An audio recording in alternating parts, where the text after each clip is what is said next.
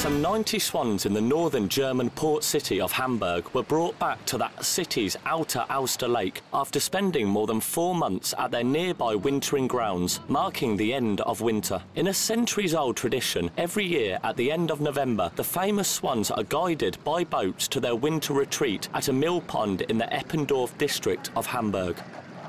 The mill pond is kept free of ice all year round and is a safe haven for the birds until the start of spring, when wildlife teams round them up and guide them through waterways around the city to the Outer Alster Lake. The swans are a special attraction in Hamburg and have been protected there for centuries.